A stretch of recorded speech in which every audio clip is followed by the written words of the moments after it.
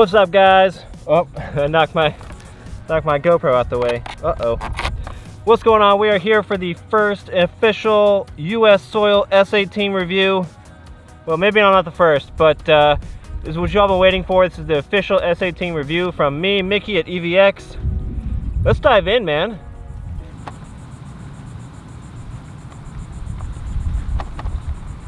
Coming alive. Whoa. Now is the time. Whoa. Don't try to hide. Whoa. 'Cause I'm gonna harm you like an animal. Damn it.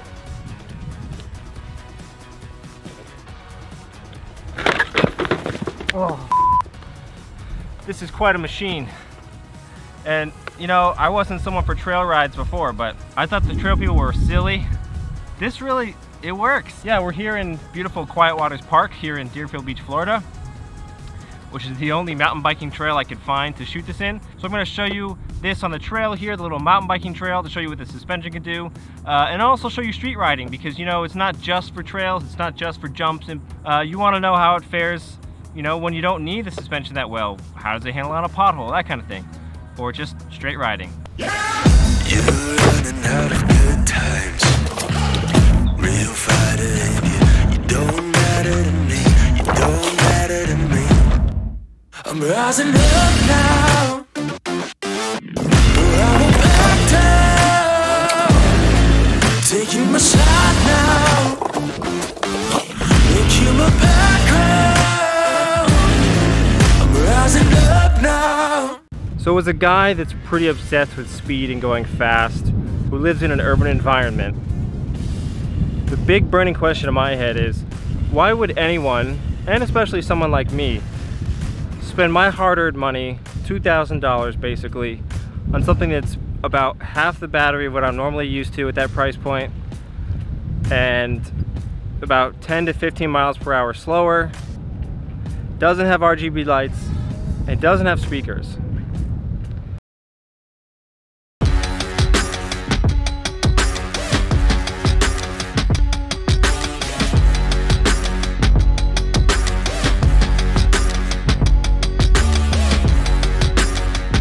Alright, so the next thing I want to talk about is the side design of this baby.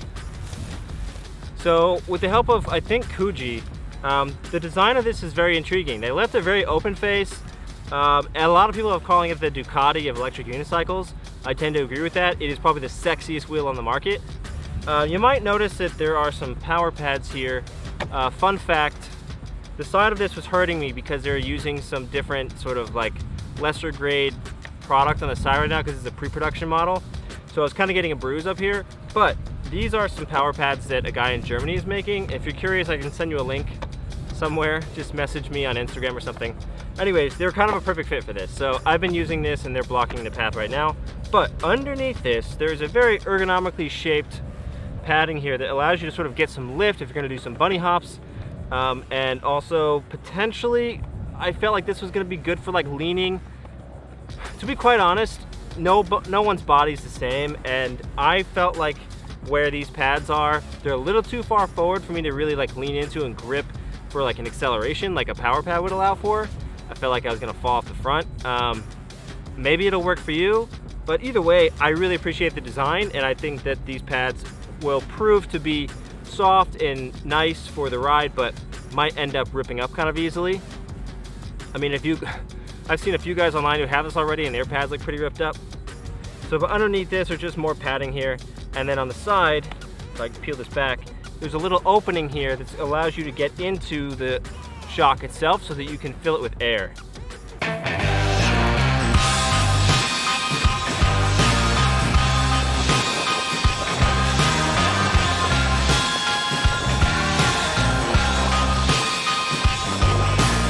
So right here we have this suspension, which has two nozzles right here. There's one for the main chamber and the negative chamber.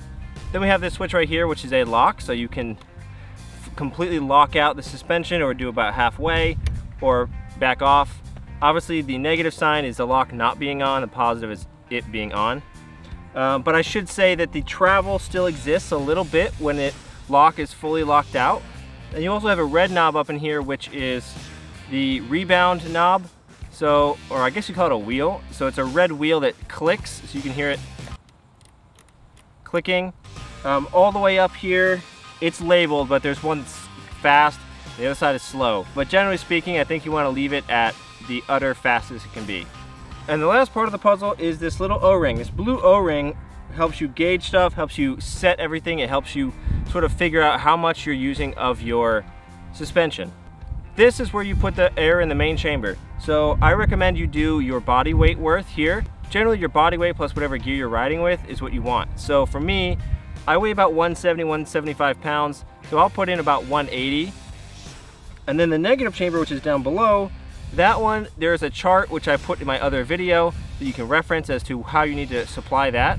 The negative here basically changes your shock from being linear to progressive, which is something you really want because it mimics a typical shock that's not air, but just an actual coil. And that's gonna be very important to you whether you're doing extreme jumps and big drop-offs or you're just doing a lot of bumpy roads. It's gonna make it a much more cushy experience. Okay, I didn't mean to interrupt the review here, but I felt like I really had to just be honest with you guys, and I hope that I have developed a bit of a rapport with you, that you can trust me and trust me to be honest, even when it might mean bad news. Two things have come to light. Number one, the shock that I was just about to really dive into a little bit further here, seems like they're not going to be shipping with that shock. They mentioned it had to do with supply chain issues, but it seems like they're probably going to go with a lesser grade shock and not a higher grade shock, which to me is a big letdown. The shock they have on there is by no means an amazing suspension shock, but it works. It's been doing well, and you know, the rest of this review stands with that shock on there. And look, it's an $80 shock. You can go out and buy it yourself. If you purchase this wheel and they ship it with a crappier shock, you can replace it with the one that I've been using, or you can go full out and just get like a nice Fox or RockShox suspension, whatever you want to do. Just want to let you know that it's looking like they're not going to ship with the nice shock that's on there right now. So just putting that out there. And number two, there have been some quality control issues with these pre-production models they've sent out to myself and some others. We've brought up the issue to them, and at first it seemed like they were on top of it and they really wanted to like assure us that it would be fixed, but it's now come to my attention that, well, I'm not that confident anymore that they are going to fix them. They might. I'm not saying yes or no, but I just want to put all the information out there for you guys. I'm not trying to dog on anything. I think, like I said, the rest of this review stands and my feelings on this electric unicycle. So hopefully by the time this goes to production, they can fix everything that's sort of been a bit of an issue for us early testers for them. And there'll be no issues on the back end, and you guys will enjoy a fantastic unicycle. But again, I just had to put it out there and just be honest with you and tell you what I know. All right, let's go back to the review.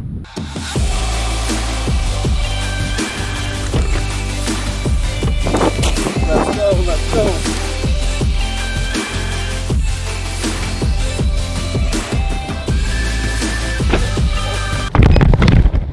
I feel like the build quality is pretty good.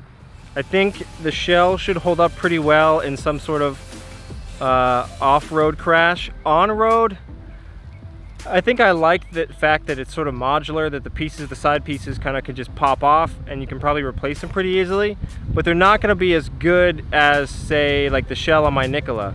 That thing is kind of like a tank. Taking a look at the side here, there is a lot of dirt and dust that has gotten in here, but I haven't really noticed it sort of like affecting the performance at all. I mean, this is an open wheel, so you're going to see a lot of that, but I think that potentially it could be wiped down with a rag, or like a Clorox wipe or something like that to sort of spiffing it up when you feel like it's getting a little dirty.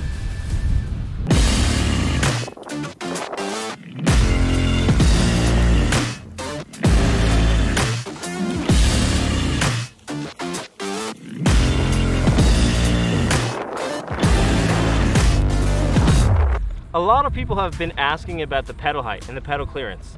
Now, the pedal height on its own is actually really high. So some people might find that weird if you're kind of a beginner, but for me, I found that really awesome and really reassuring that the pedal height is just naturally high because of the suspension. And then the travel downward is what more people were concerned about. I have found no issue with the travel downward.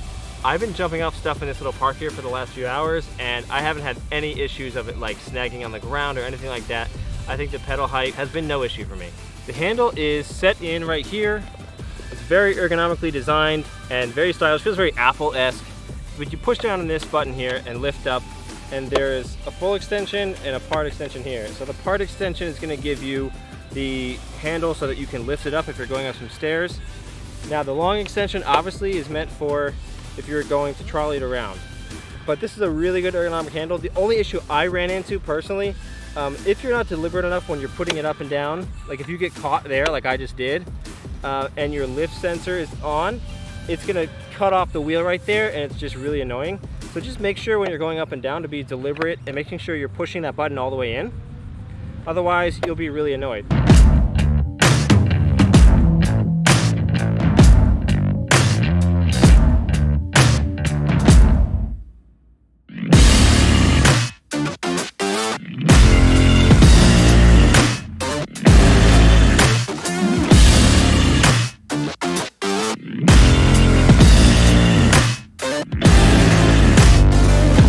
Ride is everything. So when people ask, you know, who haven't tasted, so to speak, they've only seen, just tell them the ride is everything.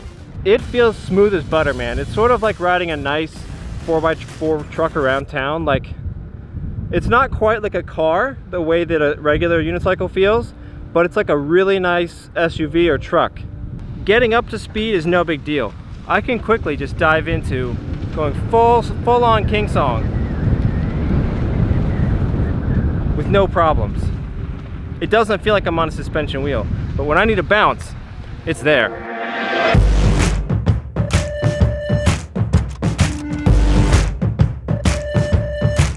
You know I'm a heathen, still got some bones to break. So yes, the biggest issue I see with this wheel is you're sacrificing speed and range for the amenity of the suspension. You have to decide for yourself, is that something you can live with if you get this wheel? Like if you're someone who can have multiple wheels, I think that, you know, that sacrifice is okay. But if you're deciding on one wheel, you really should decide if you're gonna need that extra range or that higher speed. Burn it down to the ashes, fan the flame until it catches, fire's rising in the blackness, burn it down to the ashes. Here are my final thoughts on this wheel. The Kingsong S18. The pros. The suspension, it works exactly as promised. It works great on the street. It works great on bumpy roads, like if you were on Pothole City like New York, or in the UK and London. Wherever you are that has crappy roads, it's gonna do the job. If you're into jumping off of stuff, if you're into mobbing around town, this is the perfect wheel for that. You can finely tune the suspension to whatever terrain you're riding, and I think you'll be very satisfied. So for all the guys who are the street racers, yes, it's not that fast. And that, to me, is a downfall. I wish that this technology could also fit enough battery to give me longer range, and more importantly, a higher speed. Like if I can hit 40 miles an hour, like if this was an 1845 watt-hour battery, that would be my dream. The open frame design, I think is sort of in the middle. I don't think it's that bad. I would not take this in the rain. I know they say it's waterproof-ish, but I would not make it your rain wheel. So let me leave it with this. Not a lot of people have ridden this wheel. And when they say things to you like, why would you buy that thing? It's $2,000, the range is not that great, the speed is not that high, the battery is small. The ride is everything. Whether you're on smooth terrain, bumpy terrain, bad streets in the city, urban environment, riding trails, or mobbing around town, or jumping off stuff here at a mountain bike park, it can handle all of those things, and you can finely tune the suspension to make it fit for all of that. So it delivers on its promise to be the smoothest ride around. It really has redefined the sport. So thank you so much for watching. If you liked the video, give it a like. If you're not subscribed, please subscribe down below. I know a lot of you are liking the content and you haven't subscribed, so please do that because it'll let you know when I put up content for you. I think that's everything. Oh, let me know in the comments down below. Do you think you're gonna buy this wheel? Do you think it's a piece of garbage? What do you think? Let me know. If you think it's garbage, tell me why you think that. If you think it's awesome, tell me why you think it's awesome. But I know if I can purchase this, I'll be doing that very soon. So thank you so much for watching and keep riding.